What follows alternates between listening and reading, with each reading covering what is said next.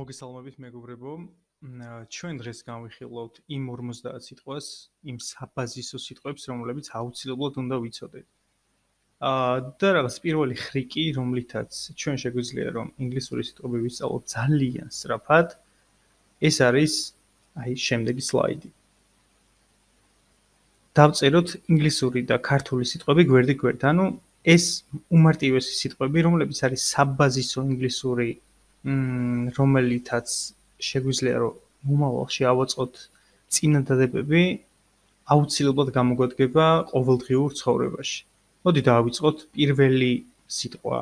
ამ გვერდზე დარწმუნებული ვარ დაწერილი სიტყვები თქვენთვის ყველანაც ცნობია, მაგრამ მოდი მაინც გავიმეოროთ, ვინც იცის და ვინც არ იცის, უცებ შევისწავლოთ ძალიან მარტივად და ძალიან სწრაფად.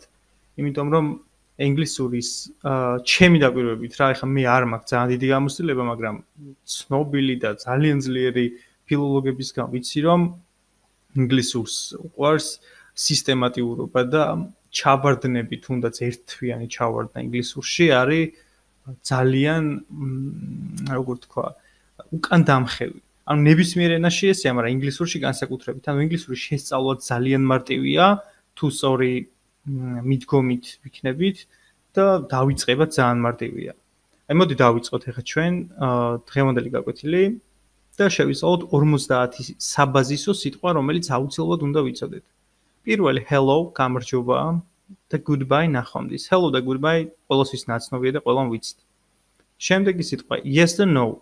Yes და no-ს დარწმუნებული ვარ რომ ყველა თქვენგანმა იცით. ვინც არ იცის yes ნიშნავს დიახ, no არის არა. Thank you. Thank you არის მადლობა. Please არის გთხოვთ. ანუ თხოვნა რაღაც. Please give me a pen. ანუ გთხოვთ მომეცით პასტა მაგალითად. Excuse me არის მაპატიეთ. The sorry არის ბოდიში. ანუ excuse me და sorry არის იდეაში. აი მოდი ამასაც გავამახვილოთ ყურადღება. ანუ sorry აი რატომ ამბობ რს აი ეს sorry და არა sorry, ხო? ანუ Y რომ არის ბოლოში, ეს აკეთებს ზუსტად ამას, რომ უნდა გამოთქვათ ესე sorry და არა sorry. აი sorry არა, sorry. თუ გინდა რა, რომ ეს გამოთქმაზე თუ მუშაობთ, აუცილებლად უნდა მივაქციოთ აი ამ გამოთქმას ყურადღება, თუ როგორ ვიტყვით. თორე შეგვიძლია რომ excuse me და sorry და help და thank you ვთქვათ, ხო? მაგრამ ჩვენ თუ გინდა რომ კარგად ვიცოდეთ, უნდა ვთქვათ ისე როგორც არის. ანუ thank you, please, excuse me, sorry, help. Help არის დახმარება, ხო? Help me ფილმებში იციან ხოლმე დარწმუნებული ყველამ, ანუ ეს გვერდი ვიცი რომ აი მე მჯერა და დარწმუნებული ვარ რომ ყველამ ვიცით. და ბოლო არის I ნიშნავს მეს. შემდეგ გვერდი ეს არის you, he, she, it. You არის შენ, he, she, it ითქმება და ნიშნავს ის ვიღაც, ანუ მაგალითად he არის ის კაცი, she არის ის ქალი და it is my house. ეს არის ჩემი სახლი, it's my car, ეს არის ჩემი მანქანა. ხო, სხვათა შორის ერთ პატარა რაღაც მინდა რომ აღვნიშნო, ძალიან ხშირად გამიგია ცნობილი, აი მართლა თითქმის ყველა ინგლისურენოვანი ქვეყანა რომ მოვლილი აქვს ისეთი ფილოლოგებისგან, რომ თურმე ადრე ბრიტანეთშიც, ამერიკაშიც ძაღლებს ეხმარობდნენ ამ სიტყვა eats და it is dog, it's a dog. და რაღაც პერიოდის შემდეგ თურმე ცოტა რომ განვითარდა უკვე სამყარო, უკვე შეიცვალა და ძაღლებზე ამბობენ თავიანთი სქესის მიხედვით. ანუ თუ თქვათ მამრია, ამბობენ his, თუ არის მდედრი, ამბობენ she's. ეს რაღაც პატარა გადახვევა მაინც რომ ვიცოდეთ. შეიძლება არაფერი შეიძლება გამოგიგეს, მაგრამ მაინც დაგჭირდება რომ ვიცოდეთ. We ნიშნავს ჩვენ, they არის ისინი, this არის ეს, that არის is, here არის აქ, there არის იქ. აი ნახეთ ეს is აქ იქ, ანუ this is, that is, here აქ, there იქ. აი რაღაც მარტივი არის, უფრო ესე მე თუ მკითხავთ, ჩემი აზრი ესეთი არის, რომ დავიმახსოვროთ ესე this და here, that და there. ანუ ეს და აქ, ის და იქ რა. This, here, that, there. ესე იგი, კიდევ ერთხელ რომ გადავირბინოთ ეს გვერდი, you არის შენ, he, she, it, ვიცით რაც არის, we, ჩვენ, they, ისინი. This, ეს, that, is, here, აქ, there, იქ. შემდეგი სლაიდი. შემდეგ სლაიდზე ჩვენ ხედავთ where, რაც ნიშნავს სად, when, როდის, who, ვინ, what, რა, why, რატომ, how, როგორ, how, აი ესე უნდა გამოთქვათ, how, მაგალითად არა, how არის როგორ. შემდეგ name, ვიცით დარწმუნებული ვარ, არის სახელი, age არის ასაკი, family-ც ვიცი რომ იცით და არის ოჯახი, და friend minimum Facebook-იდან ყველამ ვიცით და არის მეგობარი. ანუ ჩვენ ძალიან ბევრი ფრენდები გვყავს, ხო?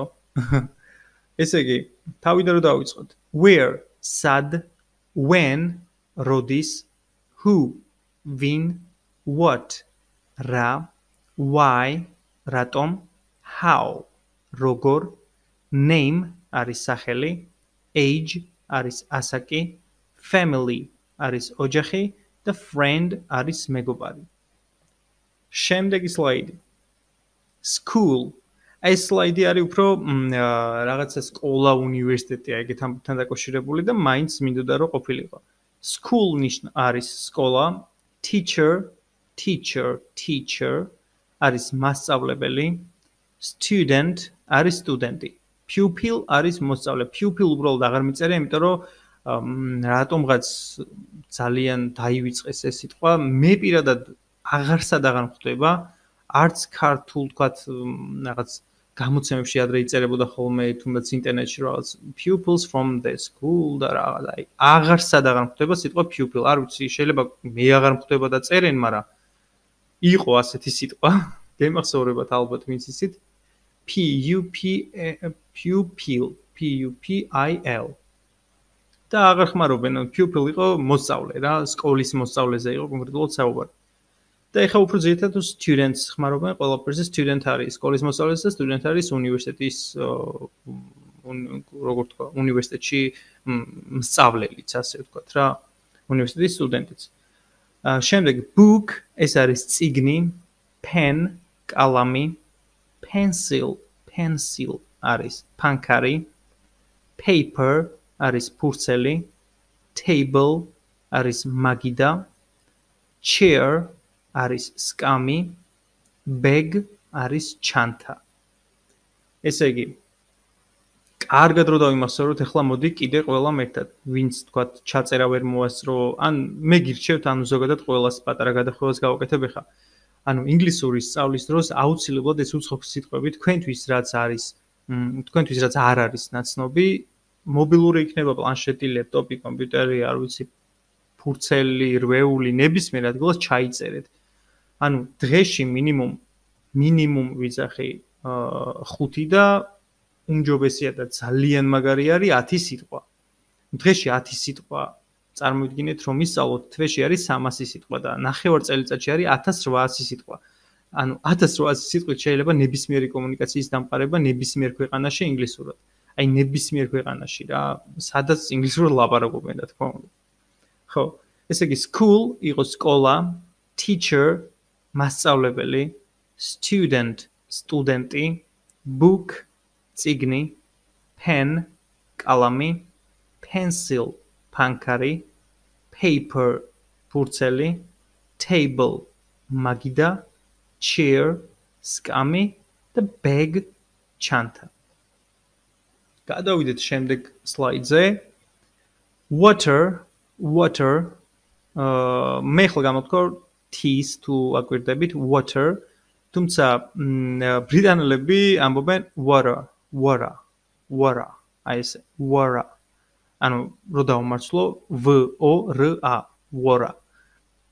ხშირად კომუნიკაცია რომ მომწევია ხოლმე, აი კონკრეტულად ბრიტანელებთან ხშირად ყოფილა რომ საერთოდ ვერ გამიგია რას მეუნებოდნენ. სანამ აი არ მithქვამს რომ please say it in American English, ანუ ამერიკული ინგლისურით სულ სხვანაირად გამოითქმის, ბრიტანული ინგლისურით სულ სხვანაირად გამოითქმის და ჩვენ ახლა რადგან მაინც უფრო ტრადიციულ და ასე ვთქვათ, რაღაც ძირფესვიანად გვინდა რომ ვისწავლოთ, მოდი ვისწავლოთ როგორც water და შემდეგ რომ გავიუმჯობესებთ ინგლისურს, თუ გვინდა water ვთქვათ, არაა პრობლემა.